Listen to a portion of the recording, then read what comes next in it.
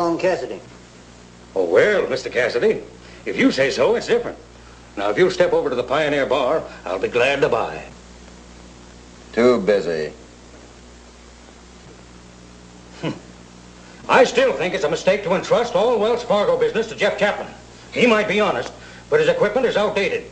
And besides, he uses the most ordinary low-down range stock. Low-down range stock, huh? Well, let me tell you something, Mr. Gunther. Without the help of the Mustang, this country would still be a wilderness. The rancher never had a chance to raise and protect his stock. And when it comes to trouble and danger, the Mustang will face the problem with just as much courage and probably more brains than his master.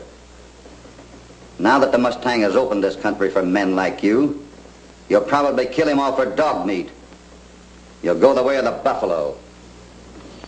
And another thing, ounce for ounce, under the tough conditions we have to face here, I'll back the Bar 20 stock against any horses in the entire West. And that is a lot of horses. Why don't you tell that to Neil Holt? There's a man that knows horseflesh well enough to back up his opinions with money.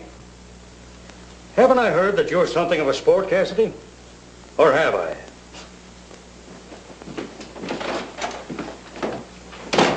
What you smirking at? I just got an idea out of old loudmouth. Hey, who's that? That's Neil Holt's stable foreman.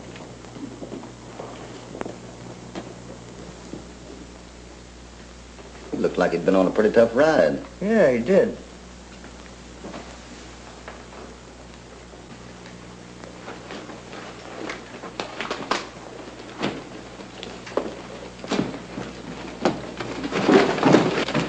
What did I tell you about riding my coach stock? Listen, boss, I've got something to tell you. Nothing as important as these horses. It's about Miss Chapman. What about her? I seen her with a fellow. It was Lucky Jenkins, that waddy that rides for Bar 20. Say, have they got a mash on each other?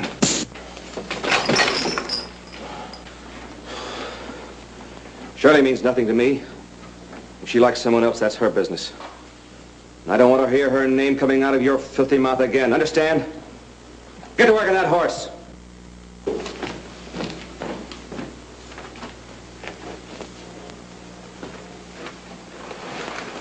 You don't think that Holt could have engineered that holdup? If I thought so, I'd have to prove it. I don't like Holt, but at the same time, I'd bet my last peso on his honesty.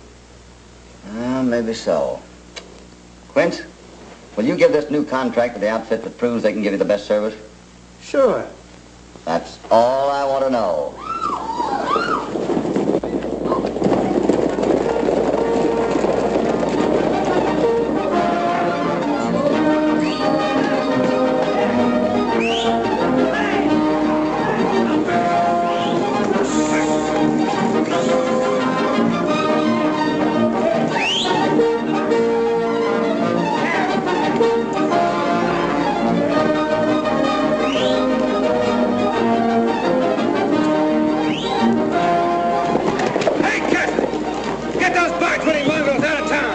Better get used to their dust. You're gonna be eating plenty of it.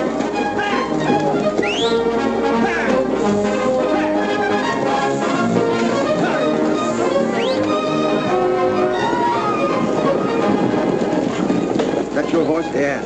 My barn? Help yourself, Hoppy.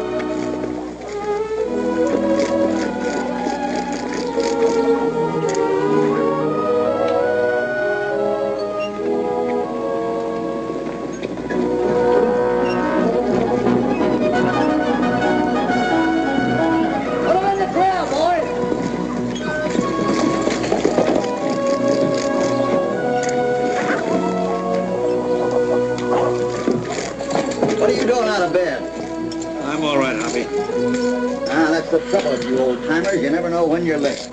Takes more than what happened today to lay me low. Much as Neil Holt would like to see me dead and buried. You know he's out to get that Wells Fargo contract, don't you? Hobby, you gotta help me. I just can't fight Neil Holt and this crowd all alone. I know. But if you want me to help, you're going to have to go to bed and stay there. I'll promise anything if you... All right, all right. Here, let me help.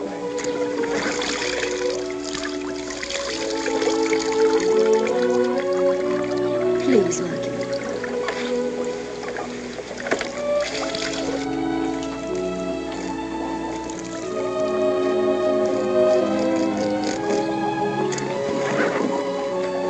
Here, I'll do it.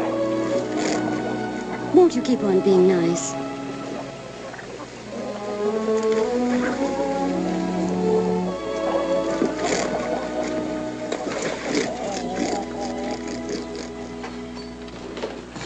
Well, if you give me the money for them horses, I'll get it into the bank. All right. That's all ready for you. I think you'll find the right amount there. All right, Jeff. Say, just what is the rub between you and Holt?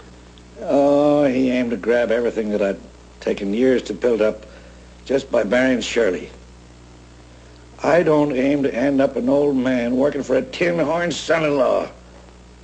I told Shirley if I ever caught him around here again, I'd buckshot him. And I will. Jeff, the leader of those road agents, did he ride a black horse? Oh, everything happened so quick I didn't see a thing. Why? Oh, nothing. I was just one.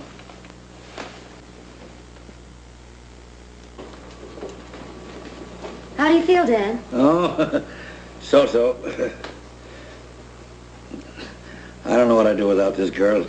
You needn't worry. I'll always be here. Well, take care of yourself, Jeff. Thanks, Hop. Shirley. That young fella, Lucky, he's pretty good at hand at tooling six up. I wouldn't mind having him for a son-in-law. Yes. He'd be like me. He wouldn't cost you anything. You're always thinking of Neil Holt. You stop me from marrying Neil Holt, but you can't stop me from thinking about him.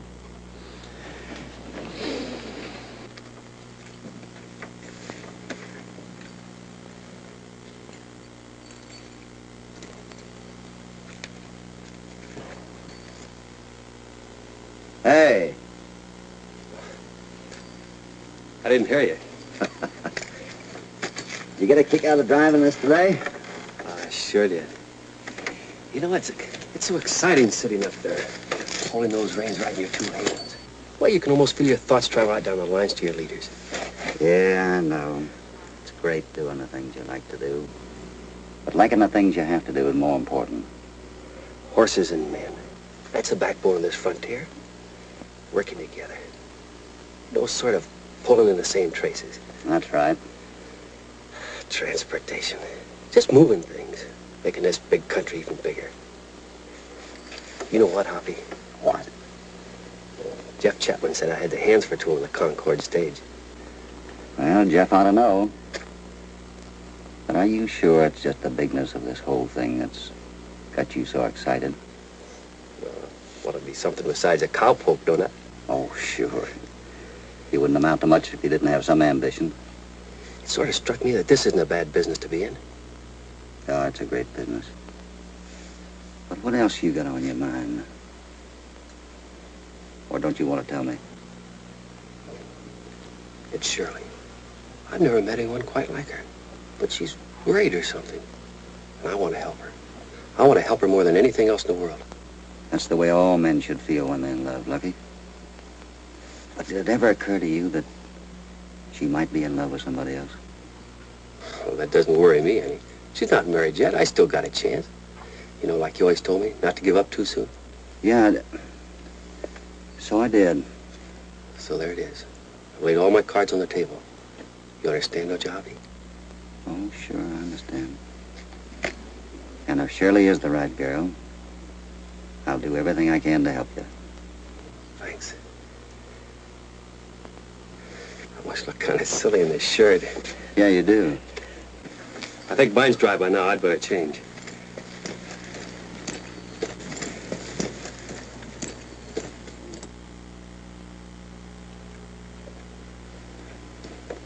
Seems like you're biting off a sizable chunk there, Hoppy. Can a man have a private conversation without you snooping? When your sentiments are up, you're soft as a cream puff. Why didn't you put your foot down hard? Speedy, when the love bug bites him, talking don't do any good. So I'm going to help him. If she's the right girl. Well, kids is kids, and everything has to fall in love and get a bump or two. At his age, I was like that, too.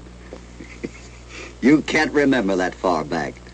You know you make me so mad sometimes. I pretty near forgot what I wanted to show you. Unusual kind of shoe, ain't it? Yeah. Where'd you get that? Picked it up on the sawtooth. Might have been throwed by the horse or one of them road agents. And it wouldn't surprise me if it was a black horse. Black? Now, I ain't saying you ain't smart, Hoppy. But you ain't smart enough to tell the color of a horse, just but shoot. Maybe not. But I'm just curious enough to want to find out.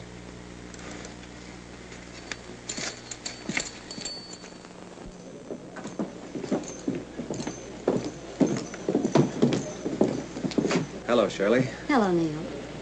How's your father tonight? He'll be laid up for quite a while. I'm sorry he was hurt. If he'd let me buy in on his business, things would have been different. But he wouldn't listen. He'll never listen, as long as you're interested in me. He'd rather you'd marry someone he can shove around. I suppose so. You know I never will. Your father's bullheadedness has certainly made a mess out of our lives. Please, Neil, don't. Well, it's true. Why do you always have to say something that spoils everything? But sure.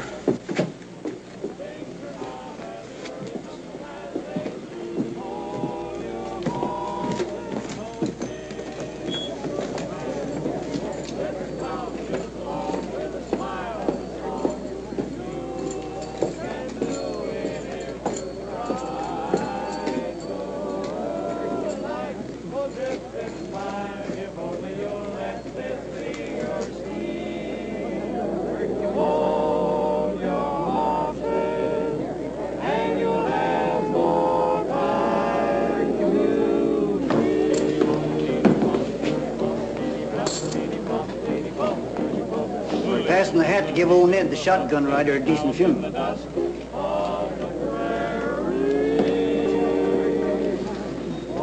What's the matter with my money? Isn't it any good? Well, I didn't know how you felt, Neil. Thanks. That's fine. All right, boys.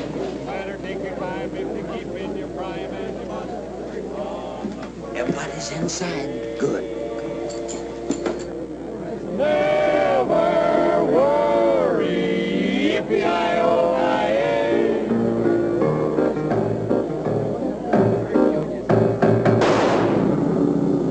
Hold your horses, never get in a sweat. Take your time, don't forget.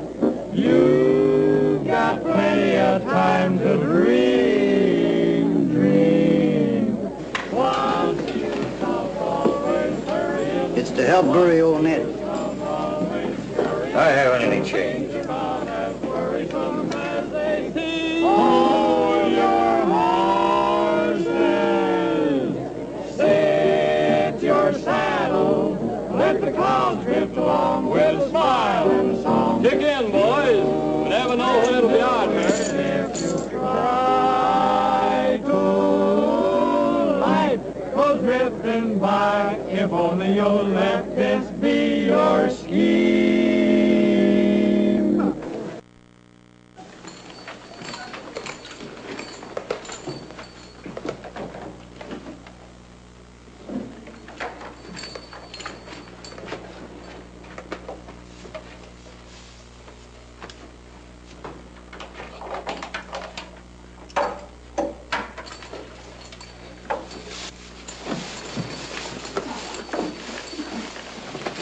Give me that shoe.